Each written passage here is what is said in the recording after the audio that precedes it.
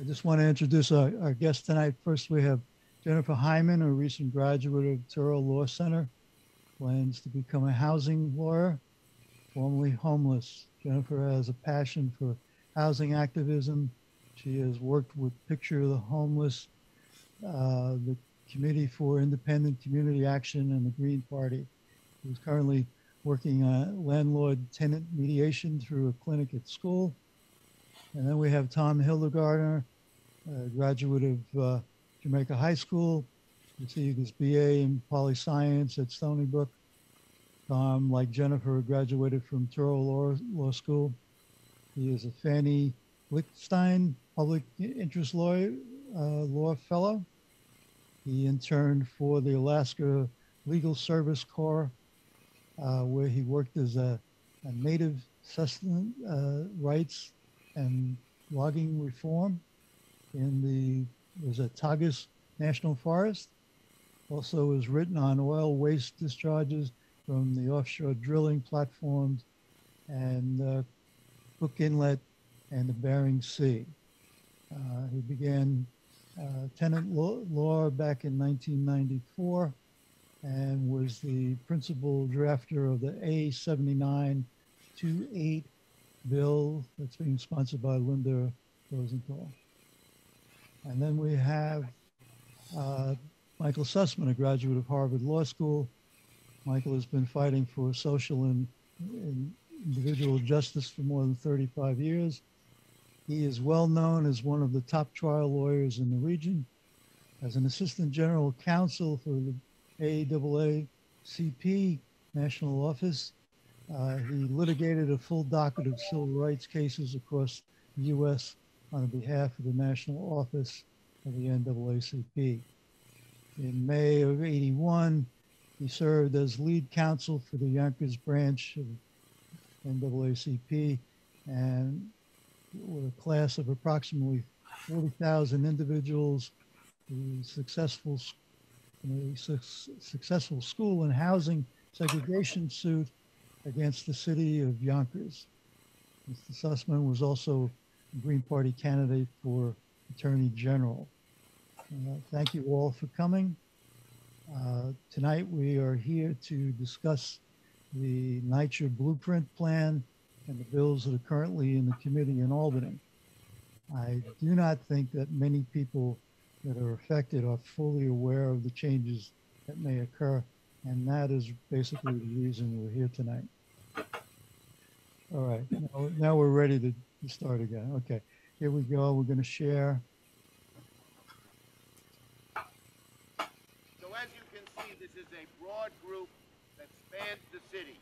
And why are we here? Because the needs are so great.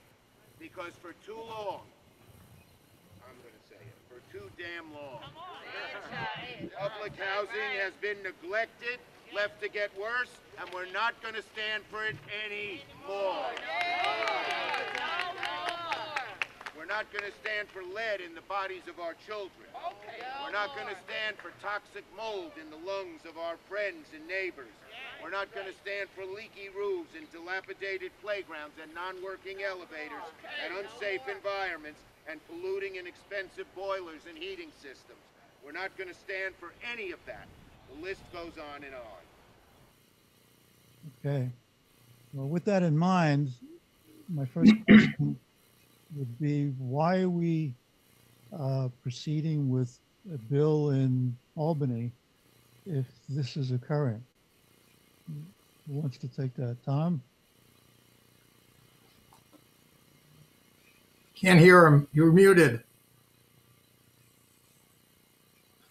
Unmute yourself. No, I'm not muted. Right. Sorry about that.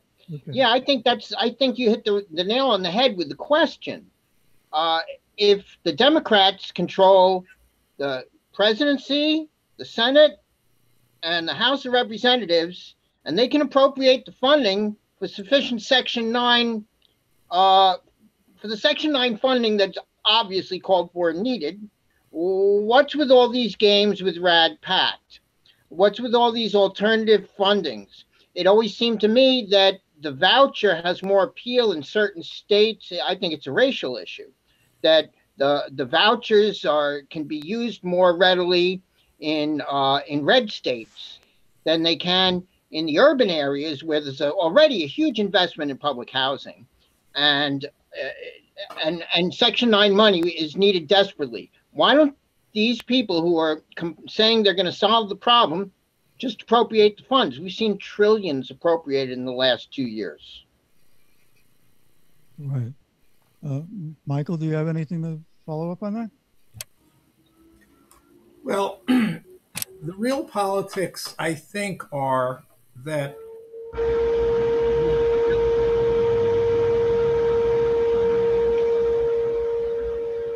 steamship ferry passing, as I hear it. I think the real politics of this are that while Tom is right that numerically the Democrats have a majority in the United States Senate, that majority is razor thin.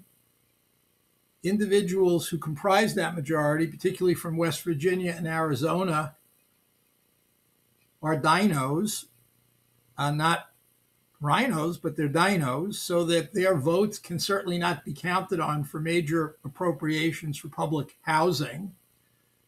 The president has a now $1.6 trillion infrastructure bill, which, as best I can understand it, does not include funding for public housing, although one might argue that it's part of our national infrastructure. So that I think that Democrats in New York State, including some of our allegedly most progressive people, State Senator Jackson, State Senator Lieu, State Senator Salazar, Savino, Stavitsky, some of these individuals have long, allegedly progressive records. I think that they see that there needs to be a backup. The problem is that their backup works, as I read the legislation, 6999 Assembly Bill as introduced into the Senate, a rather significant, if almost unrecognized, change in the tenure of housing for public housing denizens. So that rather than have Section 9 housing, although the bill, if you read the bill, it seems to suggest the maintenance of the tenure for residents and tenants, it in fact converts the tenancies to what amount to Section 8, not Section 9 units. That's how I read the legislation, at least. Right. So, one wonders why that simple conversion, which has great ramifications, is being forwarded by this legislation. I'm not against the state stepping up to the plate where the federal government is ineffective, as it certainly has been in this area for generations, and providing significant funding, whether through the capital markets or otherwise. But as a condition for that, the tenure of the tenancies should not be diminished, and the target population served in those tenancies should not be diluted. My fear is can the, if they're going to be switching the apartments from Section 9 to Section 8, can those safeties be grandfathered into the state legislation? Well, I don't see any legal reason why the legislation could not be amended, as I suggest, and delete the references to conversion to Section 8. I don't see any legal necessity for that conversion as a predicate or precondition for the type of program that they otherwise are sponsoring. So they don't need to do that to create this trust, you're saying? I don't believe they do. In fact, the language in the legislation is very two-faced, the way I read it. It makes many representations that they want to protect the tenancies of all of those there, including the very low income denizens. But I don't believe the Section 8. I don't believe the Section 8 program contemplates reaching residents at those income levels. Yes, the problem is when you convert from the Section 9 public housing, traditional public housing that we've had, to Section 8, we might lose some of those lease protections that tenants typically rely on. So we might see more evictions, and that's what I'm particularly concerned about myself as a woman who has close ties to NYCHA personally. I say we have to fight back against Blueprint to stop potential eviction. Well, the document itself says that they would be the continuation of all protections, but the conversion in and of itself suggests to me, because I don't see any other explanation for it, a desire to fence out some of those who now can afford, if you will, public housing. Because the Section 8 program was designed, and we used it extensively in Yonkers, to complement new construction of public housing for a slightly different income ranges. But it contemplates the Section 8 higher levels of income than those that are eligible for Section 9 housing. That's right. And the agenda is to get really private funds into public housing. That's the mission. Whereas traditionally it had been fully publicly funded. It's just we don't want to lose that lease protection that we've had with Section 9. That's why we say no to Blueprint. The other aspect which Tom brought up, and Tom may want to comment on additionally, but I did submit comments to NYCHA about 6 months ago regarding this specific point. The RAD conversions in New York City included new leases for tenants. And a comparison of the new and old leases, which I did, led to the conclusion that there was, as you point out, Jennifer, significant deviations to the detriment of tenants in the new leases which people were expected to sign.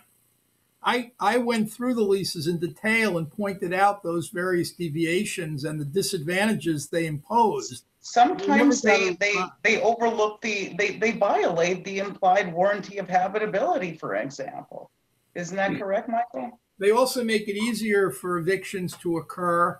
They provide less due process. I mean, there are a number of things that we outlined in our letter. And what I found interesting is nobody responded to the letter. I sent it to a number of individuals,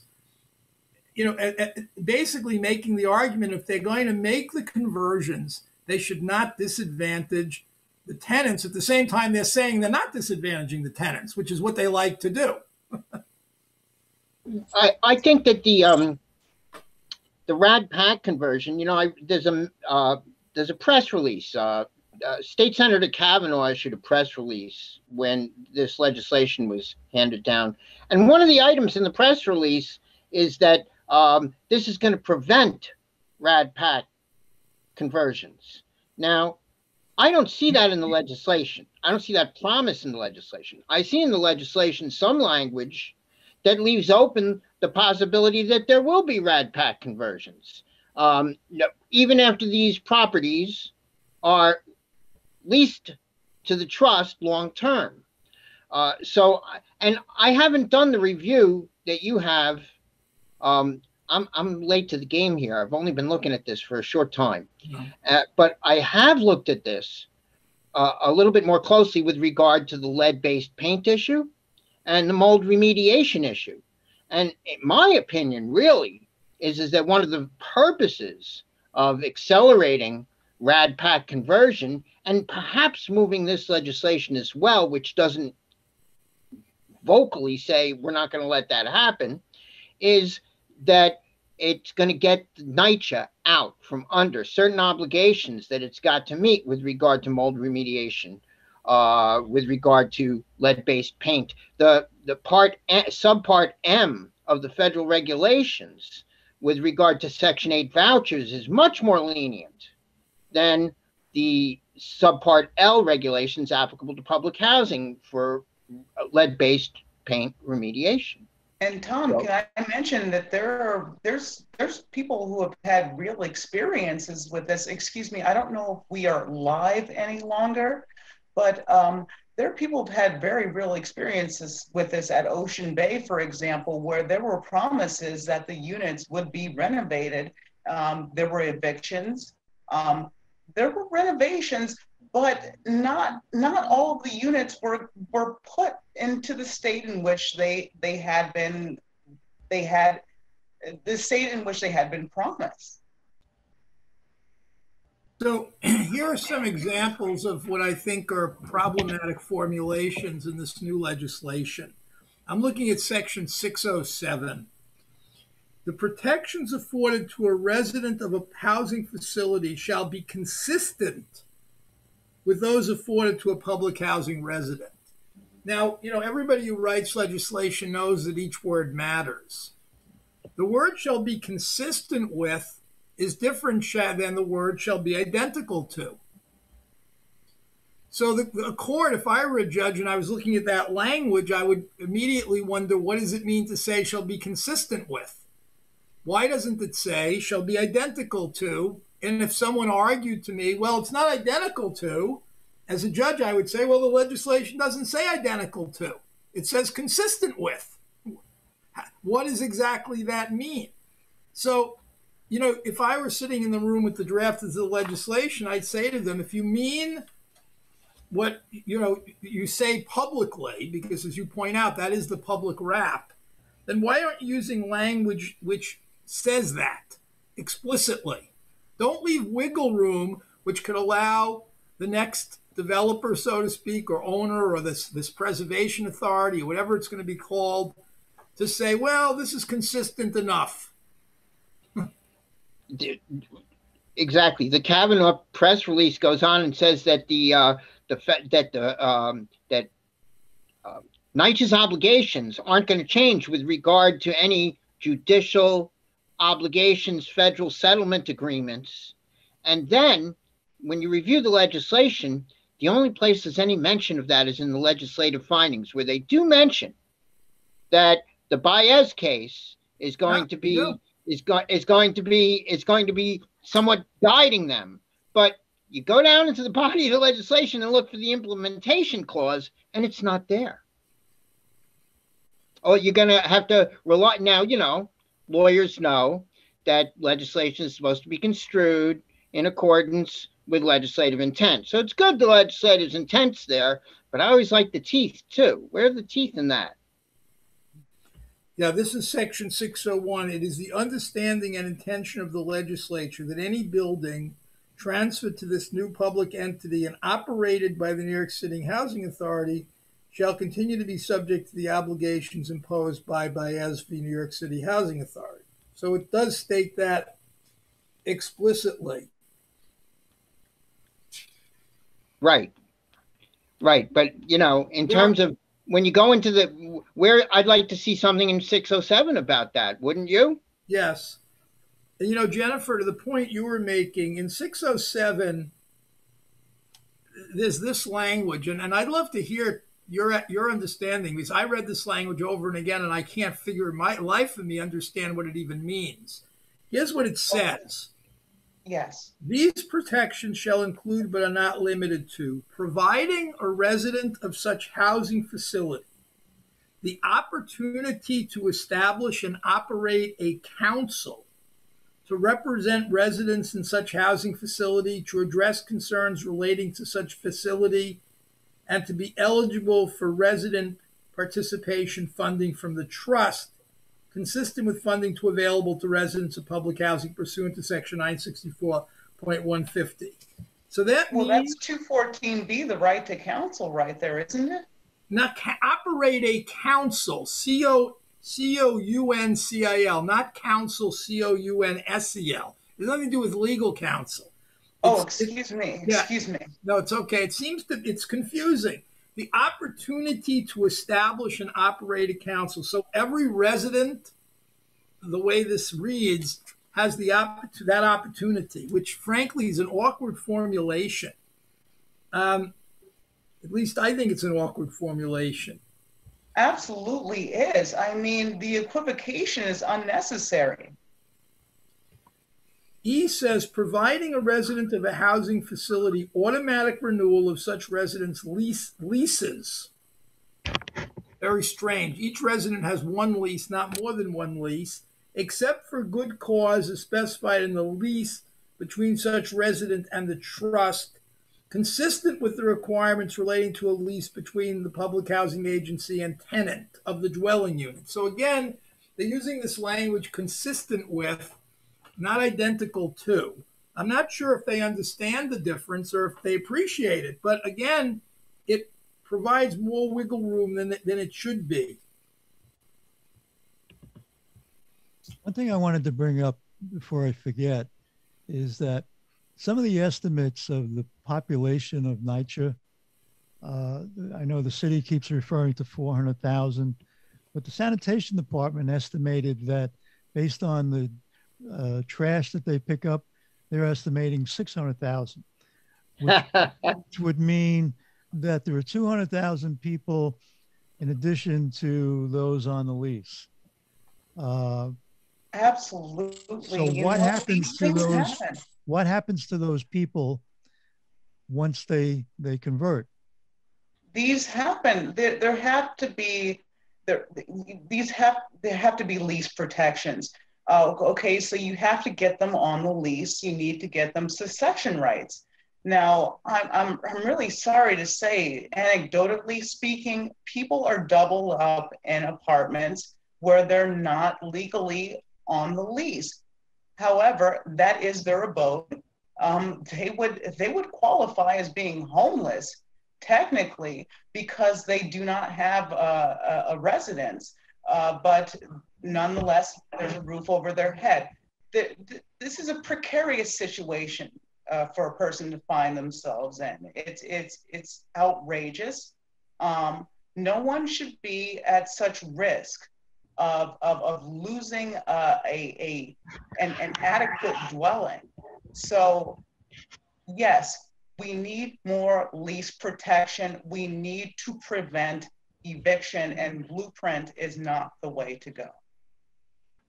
The other part of this that I find troubling, we pointed this out again about 6 months ago, is there's really no tenant participation of any significant nature in either determining how funds will be used, monitoring how funds are used, participating in the process really of which could be a tool for economic development and empowerment for people, of these huge amounts of money.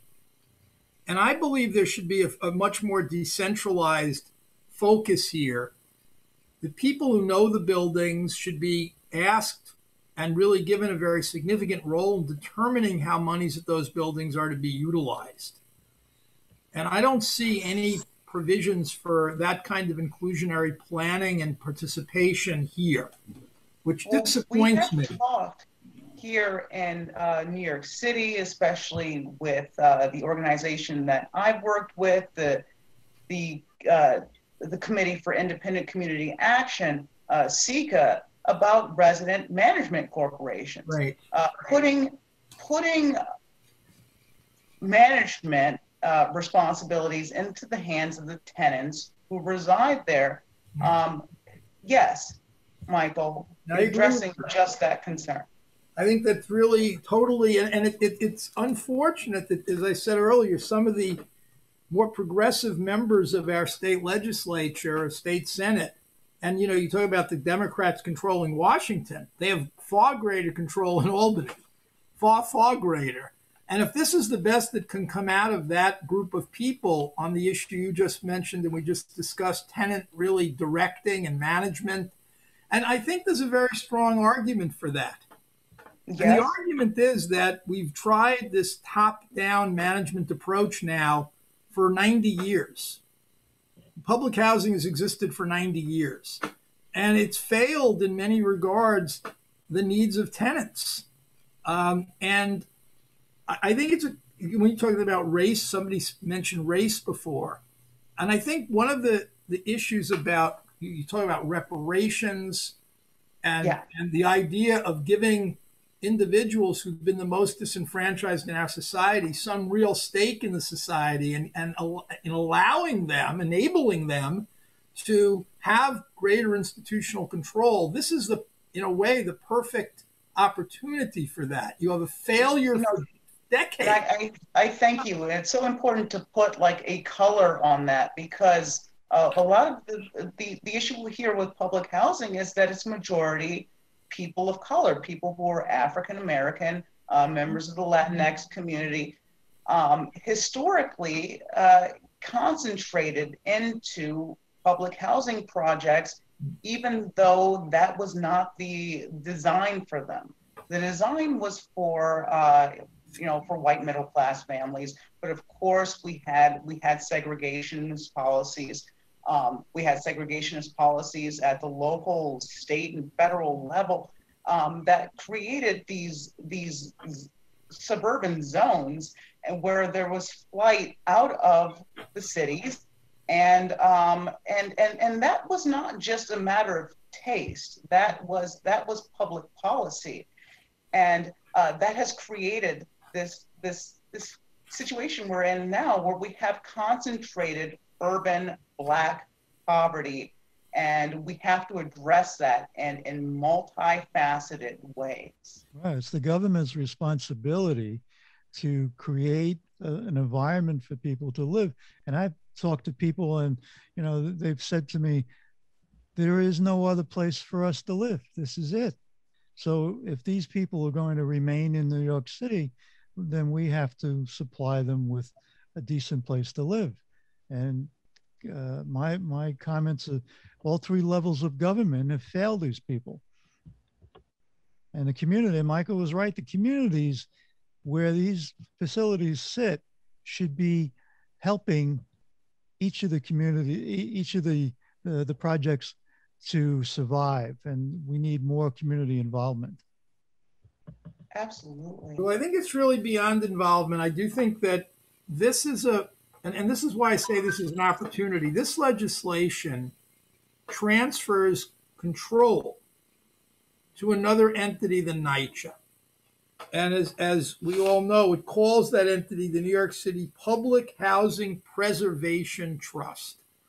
And it creates a board for that trust, which predictably will be a white-dominated board, looking at who's going to appoint members. Right. And it will continue to reflect a kind of imperialism, if you will, and domination. And I think that what I'm trying to say is that history that it reflects, these years of neglect, which the legislative history mentions, I think that neglect is in part the result of management that's external to the buildings, that doesn't really have a stake in living in these buildings. And it doesn't, I mean, you could say it doesn't really matter so much to those people how the buildings are. It matters to the people like Jennifer was saying who live there. So I feel like there needs to be a mechanism here, if there's going to be this kind of public investment, to entrust the people who live in the buildings with the ability to really direct the resources. And I think that would energize the community, if you will. It would bring the community together. It would provide likelihood of greater employment, training, and opportunities in doing the work that needs to be done at these buildings. That's the other part of this that I think is a lost opportunity. I think we need to include in measures like this major job training focus, so that people who are underemployed, who lack skills, who've gone through schools in a way that's devalued them, can in fact learn, if they wish, skills which are marketable in renovating and restoring their own community. I don't see anything like that here. I think it's uncreative. Sorry. Go ahead. It certainly seems ridiculous. I was reading the other night, I pulled out Public Housing Law Section 401, which was the creation of NYCHA. And if you read the legislative findings for why they were creating NYCHA, they're almost identical legislative findings to what you've got right here. The same problems are coming back. It's all about they're incredibly, and to some extent, there's a culture going on in NYCHA and management there with regard to their inability. They come out and say it. I was involved in some very unusual NYCHA. NYCHA owned, back in 1960s, a bunch of single-family houses, mostly in Queens, went into foreclosure. HUD took title to them, and they turned them over to NYCHA to manage. NYCHA has flat out told me to my face, oh, we're incapable of managing those single family houses. They're scatter site. We're not developed for that. We do developments. We don't know how to do this. Well, now we see that they don't do developments either. But there's a management problem. And creating another level of bureaucracy and saying, hey, you know, we're just going to throw another board together with a bunch of white people in charge running it and give this guy another extra person another six-figure salary and everything's going to be solved. There is a successful alternative. There is a successful alternative. We've seen it play out in history as well. Successful tenant management. I will read for you that an example of successful tenant management took place in Chicago when at 1230, the North Burling Street Cabrini Green building, the tenants declared, we the residents of 1230 North Burling Resident Management Corporation will provide management programs and services, social, educational, cultural, and spiritual, to better the lives and conditions of the 1230 North Burling residents. And they did so for themselves. Resident Management Corporations. So the point I think we're making, all of us seem to agree on this legislation lacks creativity and it lacks a resonance with the current trends of empowering and empowerment that are being manifested in our communities. You get the feeling it was very out of touch. Do you get the feeling it was thrown together quickly to meet a particular subject? And I think a lot of work went into it, which distresses me. Really? But I don't think that means that much creative thought went into it. And I think that what we're talking about are new ways of doing things. And this is a very partial step in that regard. And it doesn't synthesize some of the thinking which is most current in communities of color, particularly as Jennifer's giving expression to those in this podcast. And I think that we have to be more responsive to those lines of thinking and collaboration.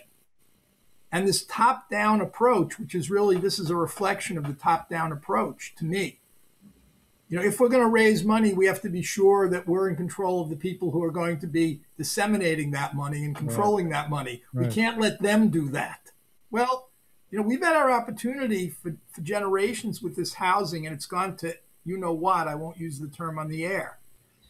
And this is an acknowledgement, as RADPAC conversion is an acknowledgement of that same exact phenomenon. But rather than going back to giving people more control, you're giving people less control. And that's what RADPAC is doing. Right. So I feel like we have to speak to that. And frankly, and I've said this to Luis Flores, one of the leaders of Fight Back movement, is that, we have to get this message somehow to tenants who are either dispirited, focused during certainly the virus on survival and the impact in the minority communities we know has been much disproportionate during this period. But we have to find a way to get 600,000 people, if your number is right, McCabe, more mobilized to understand what's at stake and what possible alternatives can be. There was someone out there who did. Her name was Lenora Fulani. Now, we need that. I agree. Since there's only 9 days left in the session, what do you think the chances of this getting through committee and being voted on? Well, I sent an email to Assemblyman Sibrowitz's office today, and I asked him, I got a very prompt response. I said, are any hearings scheduled? What's the timeline? And I got back a very brief response. There are no hearings scheduled, and there is no timeline. They don't have to be hearings. I know. On June 13th, 2019, religious repeal for vaccination was implemented in one day in the New York State legislature. There exactly. were no hearings, and all of a sudden, it was before the Assembly, before the Senate. The governor signed it the same day. And literally, there were never hearings in either body, even though it was referred to committee in January of 2019. So I don't want to make any false estimates of the possibility of this. I think the real question, quite honestly, is whether some of these sponsors can be moved off of the support for this kind of an approach. I mean, I think Jackson's a wonderful person. I work with him in Inwood in our effort to stop the city's rezoning in Inwood. He was very helpful. He was very supportive. I mean, I don't know all these people, but I think some of them are supposedly advocates for people that we want to represent and help. John Liu's my state senator, Exactly. and he can be a nice guy. He can be a reasonable guy sometimes. I believe he's got a vast district, but I think he only has one New York City Housing Authority project in his district. Yeah. And he's in Queens. He's in northeastern Queens, Little Neck, Malba, Whitestone. The Blair houses over at College Point and Roosevelt, I think, are the only NYCHA housing project in his district. Maybe there's one or two really small, minor ones that I'm overlooking. But I've looked at the map and gave a hard thought to that last night. And I said, I think this guy represents one NYCHA housing development. And he signed on in the Senate for this. And I was thinking about that, about strategizing before schmoozing him about, John, you might want to think about alternatives to this legislation before you're so quick to sign on as a co-sponsor. But I think Jennifer's right that the alternatives have to be big picture. I think that we have to really be thinking about fundamentally different alternatives to the resurrection, if you will, and supported resurrection of this sort of housing. I think that this approach is, we need more money. How are we going to get more money?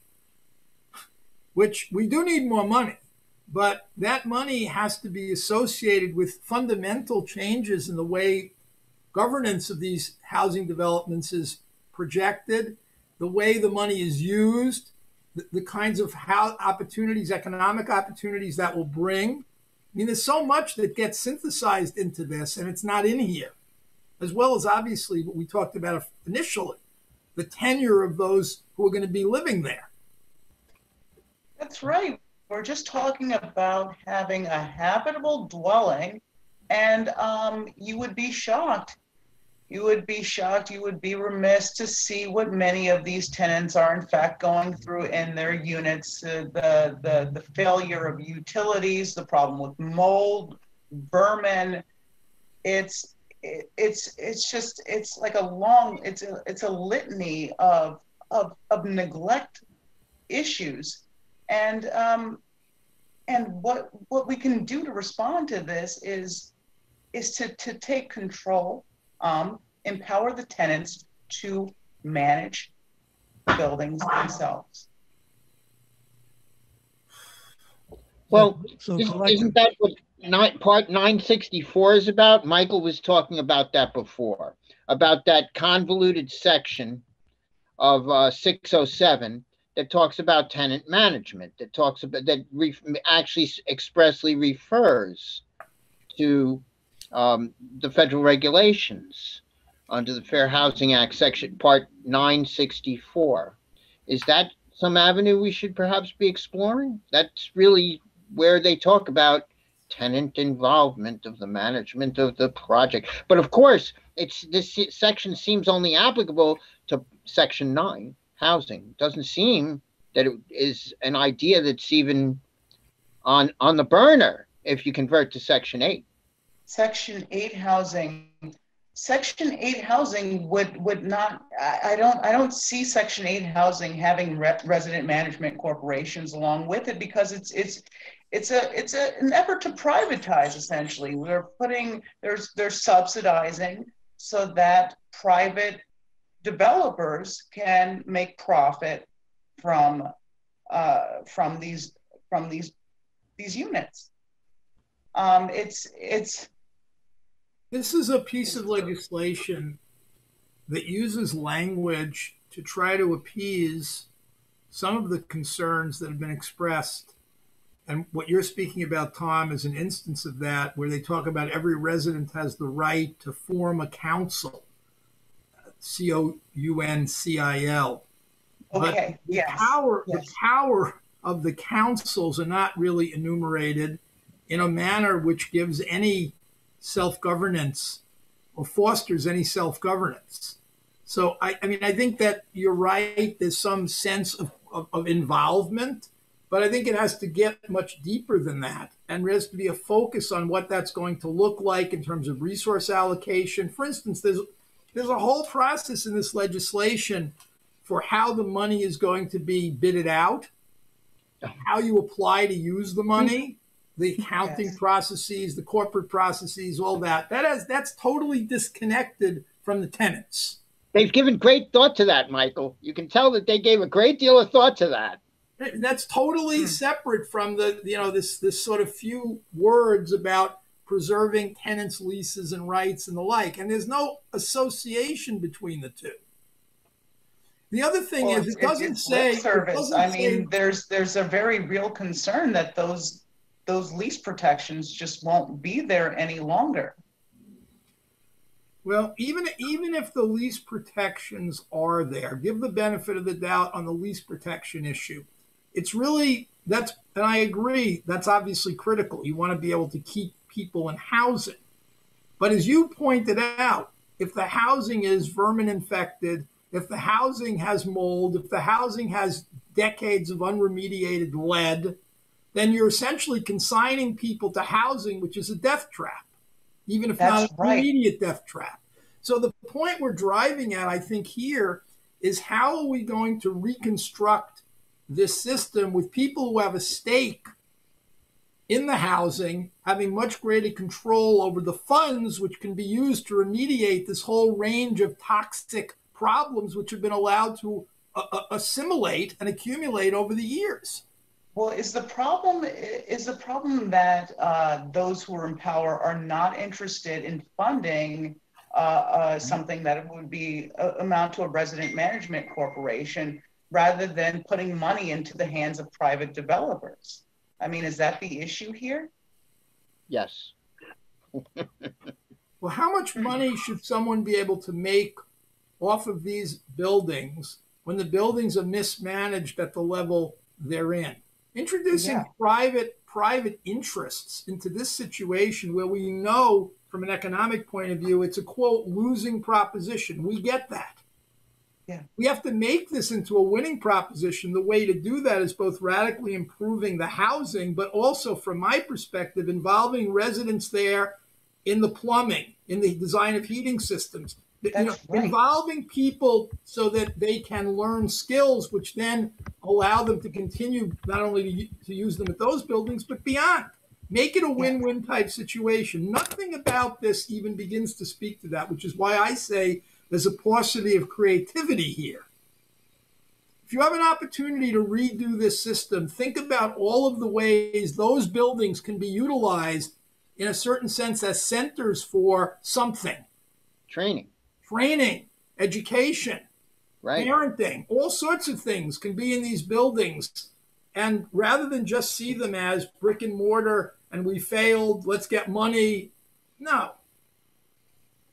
So that's my 2 cents. All right. Well, I appreciate all of you coming tonight and all agreeing, which was something that I wasn't sure whether we were all going to agree on things. So our focus going forward then would be to contact these political leaders and push for community control from the buildings. Is that it? And a lot more, but yeah, it's a beginning. Yeah. That's to be a conversation with them about the opportunities they're foregoing. You know, it's the federal government that has the power to coin money. At the end of the day, they're the people who basically withheld the money from the Section 9 program to put people in dire straits here. Now they've been holding out this carrot and stick approach, and the state assembly, the people in the states, they're like, well, you know, we've got no choice at this point. They've been starving us for funds on Section 9. We got to do something. People live in these buildings. We've got to provide for them. You know, their lives are going on. We can't just sit here and continue to wait and hope that the federal government is going to come in and do what they should. So I think that, yeah, the tenant control is a marvelous idea. I think we got to get on our federal legislators about coming across with the dough, because this whole idea of like, well, we're going to float a bond that's backed by Section 8 vouchers. This is something that legislators have been. It's the death knell of public housing, and it's the federal government basically getting the state governments to capitulate that, we're going to kill this stuff off, and it's all going to be Section 8 based, and it's all going to be tenant based, and we're going to end federal commitment to federal housing. And I think we got to reverse that. And I think with this time is now, where as thin as the margins are, Mr. Manchin, et cetera, and I hear what you're saying, Michael, about you've read the infrastructure bill. That's something I haven't done, and you don't see any money for public housing in there. That's a crime. Senator Schumer should be asked about that. What's up with that? All right, well, in that video that I showed earlier, he was talking about doubling the number that Biden had and making it $80 billion that he was going to ask for. And then the day after, Bernie and AOC came out and they wanted to double that figure. So to me, that just meant it was going to be killed, because there was no way Republicans would have allowed that. So you're right. We need to get on the Congress, get on their butt and start moving this. Jennifer, you want to add something? I have said my fill, because I just keep insisting on the resident management corporation as the way to go. And I'm so glad that you all have recognized that that's exactly what we need.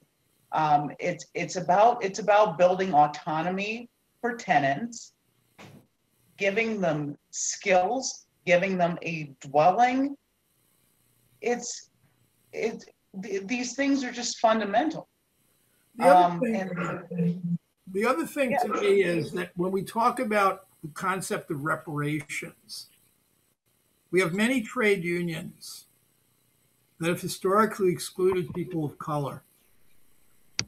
And these trade unions, which have huge billion-dollar pension funds and the like, need to be in these buildings, training a new generation of workers who don't look like them necessarily. And there's no better place to do that than in the buildings which need this kind of massive renovation, restoration, et cetera. And to me, there's a poetry and a symmetry and a synthesis that really works in terms of social justice here, and payback and give back. It's not, it's not just such a concept at a broad level. It has to be actualized. And the public housing in New York City provides a platform to actualize a lot of this, both in terms of who manages these buildings henceforward, and shifting control to people who are there and who are at stake, but also shifting the whole notion of who's going to be taking care of the buildings, the skills that are going to be trained for, who's doing that training. I mean, I think this could be, a tremendous opportunity to have a different vision of how we go forward. And I think the problem is that the lack of creativity that's being manifest is indicative of the failure, and it's our failure collectively, to project the urgency of the moment, the instant need for institutions to genuinely change. And I think that has to happen here. I live in a county where Newburgh is the major city in Orange County. And Newburgh is a very immiserated city. And we have an IDA, an Industrial Development Agency. And I've proposed for 20 years that IDA raise bond money, use the money raised to renovate the 600 vacant buildings in the city, bringing in our local labor unions to train people from the city who've been undereducated, miseducated, et cetera. Yeah. Because that's what's happening in our schools. Thereby try to shut down that pipeline from schools to prisons. Give people skill sets which are marketable, which are in short supply in our communities. So you have such a win-win-win type situation. It's very similar here. I work with people who are homeless. I have been homeless myself, and one thing that we can all see with our eyes is whenever there's vacant land, vacant property, that is just left to lay fallow. That could be housing for somebody. Exactly. That could be housing. It could be rehabilitated and turned into a collectively owned property. But it's also an opportunity for much more. That's my point. I agree with you. It's housing, and it has to be housing. But we also have to find ways of addressing those who are so marginalized in our communities, and reaching out and saying there's something concrete that, and it's not one thing. We need all sorts of craftspeople. We need all sorts of skills. So I just wish that those in power would see these opportunities for what they are and not be so limited and repetitive, if you will, in their distribution of power and resources. Yes. Okay. Well, Thank you. Again, I thank all three of you for coming tonight. I will distribute this video to every corner that I can, and to all the legislators that I know personally, and maybe we can get something moving. Thanks for your help. It's great that you're doing this. Thank you, Michael. Thank Absolutely. you. Well, like I said earlier, I just didn't think enough people knew about what was happening, and they are the people being affected most. So, oh, we are waking up in these buildings. Good. yeah, but I've talked to a lot of people, and none of them knew anything about this. So that's what motivated me to do this tonight. So Thank you, Michael. all right. Take care, everybody. And thank you, Michael Sussman and Tom Hill Gardner. Pleasure to meet you, Jennifer. Michael, be well. Good to see you. Nice to meet both of you. Take care. Okay. It's a pleasure. Thank you very much. Take care. Good night now. Take care. Good night.